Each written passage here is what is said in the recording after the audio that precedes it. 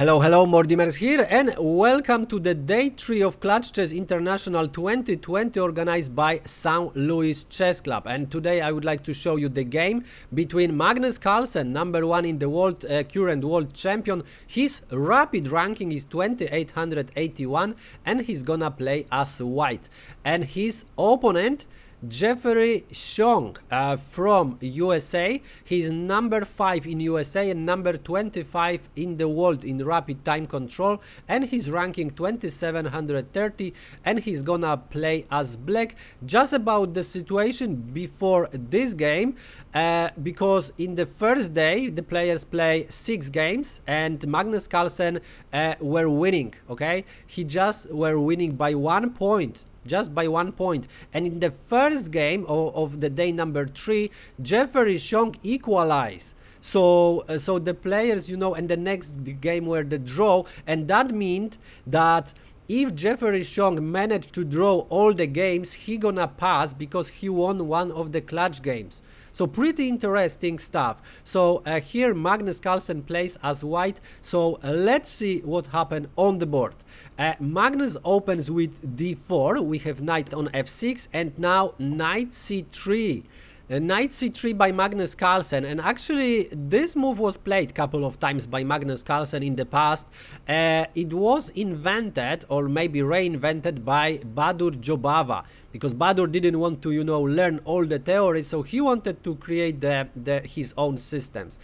We have d5 and now bishop f4, which is, you know, unofficially called London Jobava system. This is a London system with the bishop on f4 and knight c3, you know, Jobava. So it was actually a couple of videos which, you know, explaining some courses lately, and this is quite interesting. The main idea is play against c7, okay, with the knight, and there are quite complicated lines there. Very venomous position, and let's see how Magnus Carlsen plays that. We have e6, e3, and now bishop on b4, pinning that knight. And in this position there are actually 2 moves for white. Bishop on d3 is one of the moves, and Jeffery Xiong faced that already 1 year ago against Daniel Naroditsky. The game ended in a draw. However, Magnus goes for knight on e2. Knight on e2 also was played by Badur Jobava, also by Richard Rapport from Hungary, just another, you know, young promising talent. So definitely this is known move. We have castle by Jeffery Xiong, and now a3, kicking the bishop. And bishop have to do something. Exchanging for the knight is not the greatest idea, and it was never played in the top level. Bishop on d6 is very interesting. Now this bishop of course cannot take it. I mean can, but black would enjoy this powerful pawn center where e5, you know, with the support of the pawn could be pushed in the right moment. So this was one of the way. However, Xiong decide for bishop on e7, and here Magnus shocked everybody, because how to treat that position? So far the players try something like knight on g3. That was one try, probably not the best as it's blocking the bishop. Also h4, this was tried. g4 also was tried. Rook on g1, you know, supporting g4, that was also tried. Even queen on d2 with the idea of the castle on the long side. So all of these were tried. Even knight on c1, trying to find some square for this knight, as this is problematic, and this knight can then jump to d3, which looks pretty logical. However, Magnus shocks everybody and he played knight on g1. Okay, of course this knight in Magnus' opinion belongs to f3, so we have c5, knight on f3, and now knight h5, attacking this London bishop, and now d takes on c5, knight on f4 first, e takes on f4, and only now bishop on c5. And now look at the position. This pawn definitely is a weakness.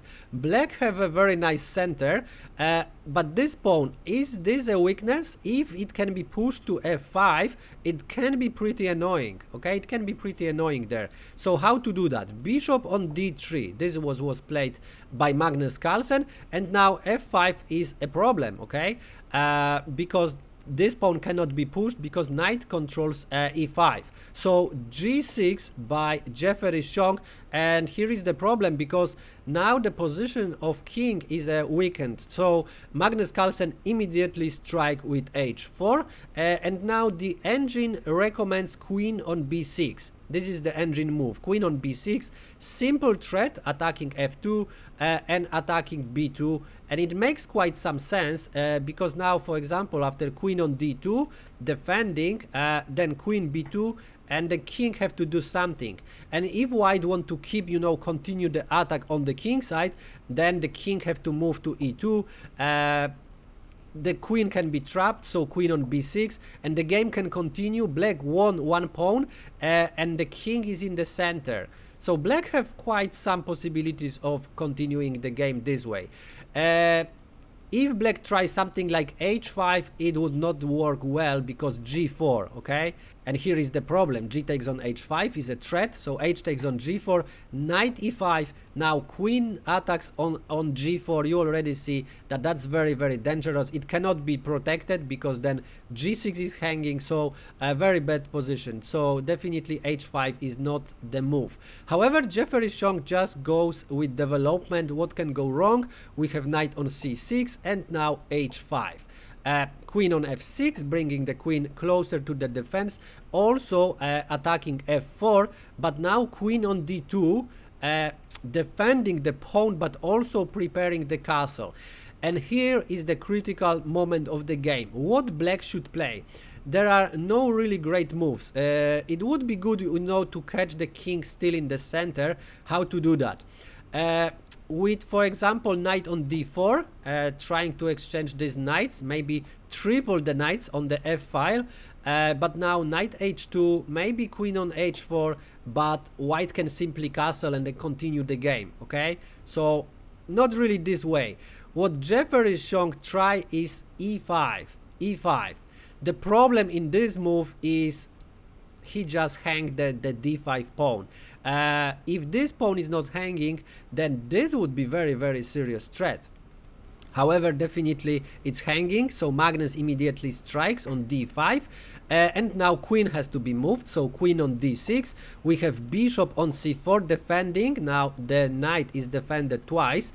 And I would like to just show you how dangerous the position is and what are the ideas, you know, behind all of these moves. Once you know these lines, you will understand what's going on in this game. So the best move in the position, which was not played by Jeffery Xiong, was bishop on e6. Bishop on e6, attacking this dangerous knight, developing the bishop, connect the rooks.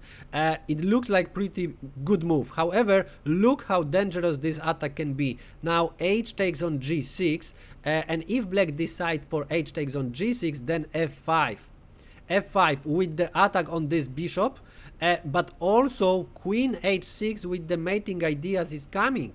So you cannot just move the bishop. So f5 making some, you know, escaping space, but then f takes on g6 and saying, okay, I don't care about your bishop, but your king has to stay there. Queen on d7, defending the 7th rank, also doesn't work, because actually feel free to pause this video and find the winning forced mating idea for white. Okay, this is how serious this position is, while I enjoy my cup of tea. Okay, ready? I know this is the sideline, but look at this. Rook h8, this is the move we are looking for, or knight on e7. Both of the moves works as a charm. They can be played, you know, in different order, but let's see the idea. Rook h8, so king on h8, and now queen h6. The only move is king g8, and now knight e7. Knight e7 could be played first. And now this is check, so the queen can take or the knight can take. If knight takes, then of course we have a checkmate. And if queen takes, then bishop e6, okay? And now again, this is check. You cannot take it because the checkmate. And if you take with the rook, it's still a checkmate. Queen h7, okay? The rook is pinned and this is a checkmate. So as you see, after h takes on g6 is pretty dangerous. F takes on g6 looks slightly better, but look at this bishop. this bishop has now open diagonal, so it's, you know, extra danger. What white have to do here is just castle, calmly castle, and now look at this, attacking the queen this way, and there are a lot of ideas with knight on f6. So e takes on f4, of course, is always good in this position, because queen h6 is still possible after pushing f5, or even f takes on e5 with attack on the queen. So let's say e takes on f4 is, you know, great move. It is. However, queen c3 now, and what to do now? There is a new diagonal, and now if bishop on d5, because this knight is coming to f6 with check anyway, okay, and discovered attack on the queen. So something about that. Bishop d5 doesn't work, because bishop d5, and look at this. This is why it's so dangerous. You have to, you know, give up your queen, and if you don't, then still you have to do, okay, your queen gonna be lost. So what else? The queen cannot move, and this is still a threat, okay? If queen moves to b8, this is the only square, because other squares are controlled by the knight or by the rook still on this open d file. So if queen on b8, it still doesn't work, because knight f6, and now king f7. If you try to run with the king, this is a checkmate, instant checkmate, so cannot play that.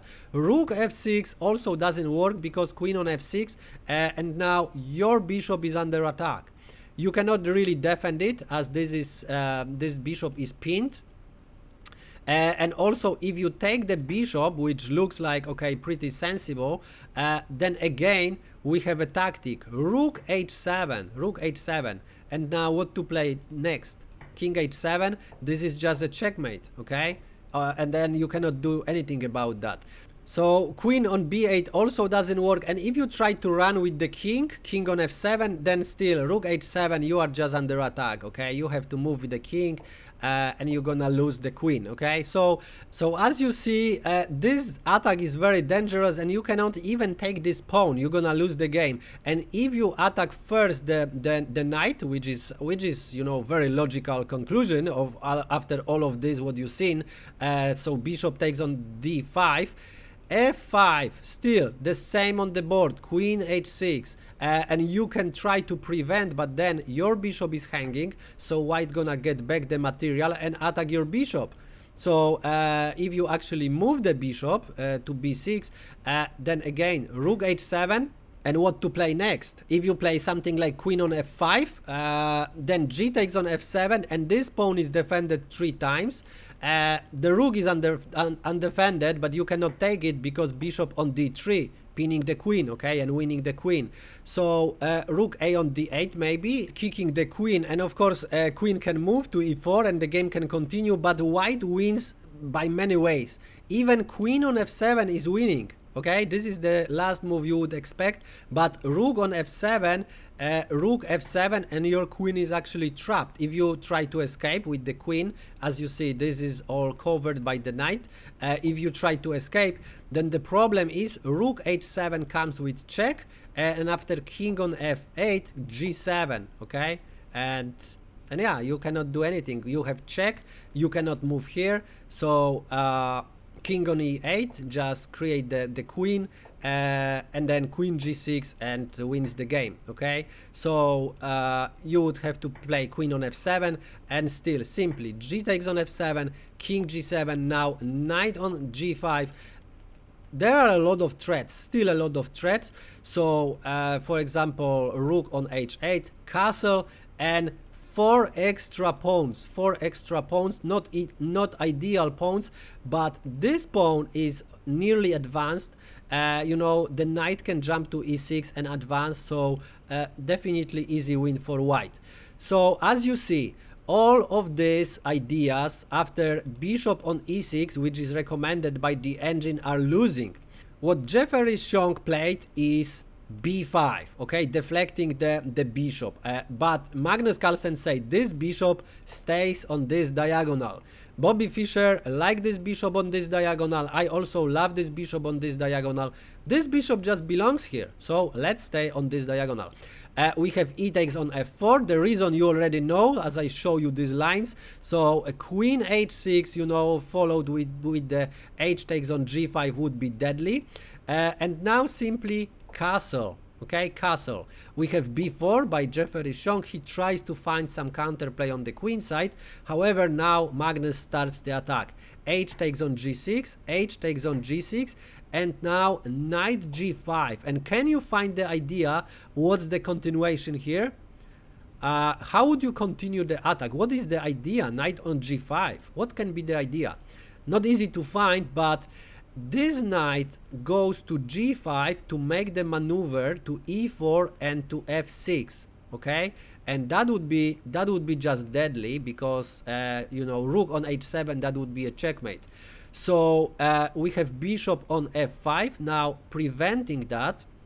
Knight cannot go on e4, and here Magnus Carlsen actually missed the winning continuation, because he was focused on you know, reaching the f6 square, which is also a good plan and winning plan. However, he missed g4. G4, very, very powerful move, because the bishop is under attack. Okay, and if bishop is moved, then he can continue, of course, with the attack on the queen and move to f6. And if bishop is not moved, for example, b takes on a3, then queen c3 with the mating ideas, and after exchanging how many pieces possible, take the bishop and win the game. Okay, this is just, you know, extra bishop, extra piece, and the king is still under attack, you know, in the attacking zone. So g4 could be pretty good. And of course, after g4, f takes on g3, you could ask what would happen. The problem is knight on e4 is still on the board, and the queen is under attack. Okay, if you take it, you're just gonna be checkmated, queen h6, and you cannot do anything about that. Okay, queen h7 or queen h8, you cannot defend, you know, against both of the checkmates. And if you play something like queen on e5 on this diagonal, then still queen on h6, and now queen g7, and it seems like you save the day, but knight here on f6, and you have no choice. This is also checkmate. So g4 was missed by Magnus Carlsen. As I said, knight on h7 with the idea of knight on f6, that was played by Magnus Carlsen.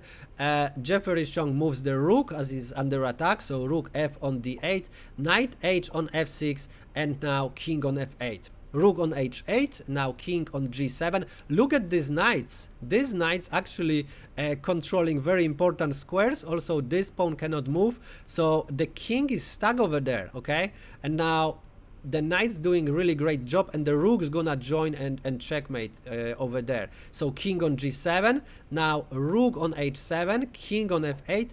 And after rook d on h1, Jeffery Xiong resigned the game. However, he could try, you know, a couple of more moves. For example, g5. g5, making a space for the king, so, you know, the rooks cannot just checkmate over there. And also, bishop controls h7, okay? So it's slightly more difficult, but it's still winning for white. Rook h8, king g7, and still you know, rook to h7 from the first rank. Bishop on h7, rook on h7, and now after king on g6 we have a checkmate, so that's not the greatest move. And if you play king on f8, then still queen d3, and the idea is of moving the rook to h8 and checkmate on h7. Okay, so for example, if you play something like knight on e5 with the attack on the queen, there is of course a checkmate here.